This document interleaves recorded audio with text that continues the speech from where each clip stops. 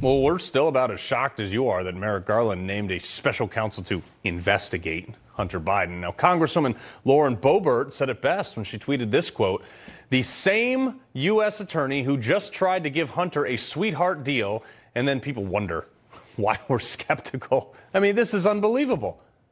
It's just a complete balderdash that they would appoint the guy that just tried to hand over a sweet deal to get Hunter Biden off the hook. I wonder if we'll get any closer to the truth.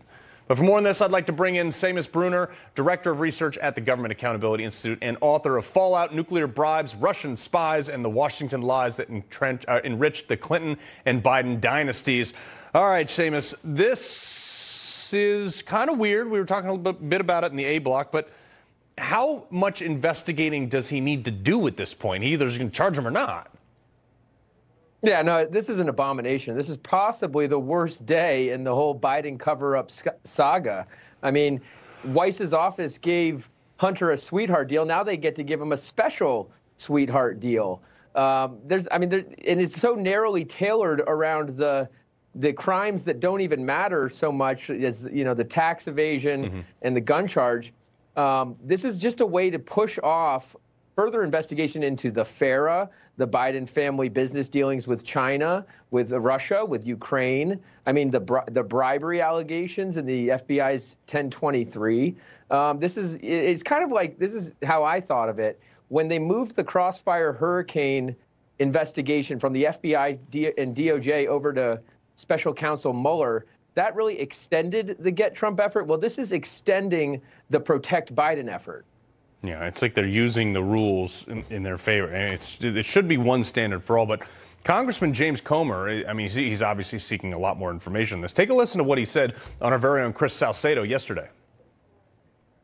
We have a few more associates to talk to. We're trying to get a few more of the shell company bank records. Once we do that, I think we've made the case. I think we've already made the case now, but it's only going to be a stronger case that we need to see Biden bank records. They're going to be given an opportunity to be transparent with the American people. Remember, Joe Biden said he was going to be the most transparent president in the history of the United States. Well, Seamus, how much more red tape does this add for a House investigation if they want to continue to go after the same thing? And let's say they find enough stuff to recommend an indictment. Is that even possible at this stage because of the special counsel? No, I think it is absolutely possible, and I think Congress can proceed. I mean, I don't think they'll be able to pull David Weiss in front of the committee for testimony as they were planning to.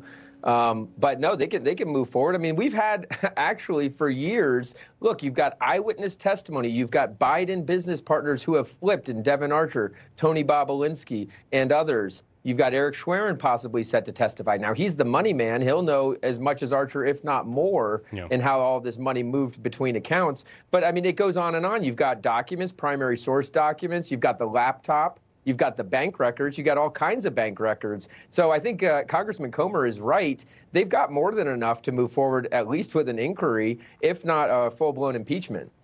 So what happens if at the point where Congress says, okay, we've got the goods, here's the case, lay it out, we recommend an indictment, it goes to the DOJ. What happens if Merrick Garland says, nah, pound sand, we're not going to charge him?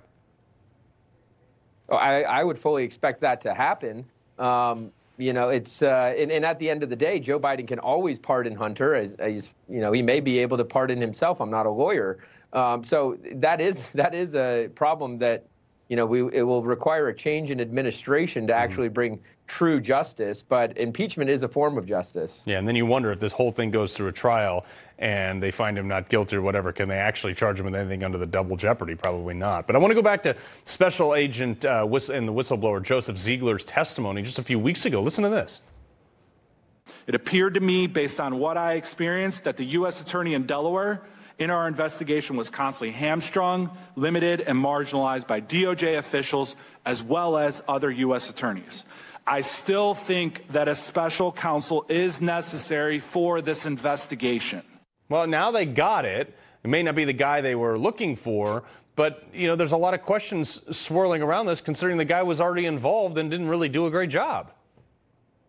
Yeah, I think Agent Ziegler was overly fair to Weiss and his office. It's been pretty clear from the get-go that the U.S. Attorney in Delaware, David Weiss, and his office has been helping Hunter Biden. I mean, that's the reason that the judge threw out the sweetheart plea deal to begin with. The prosecution, David Weiss, and Hunter Biden's defense team, they're supposed to be on opposite sides of the table negotiating a plea deal. It became very clear when the judge blew up the plea deal that they were sitting on the same side of the table. And so she sent them back to the drawing board, come up with a plea agreement that is more palatable, that I can sign off on, that's not so grotesque. And instead we get a special counsel in David Weiss, who now, and this is, I think, the most egregious part of it, is now the Democrats can go out and say, oh, well, you got your special counsel. Now you Republicans need to shut up. James Comer is just this is a political witch hunt against the Bidens. Why don't we let the facts play out? It extends the story past the election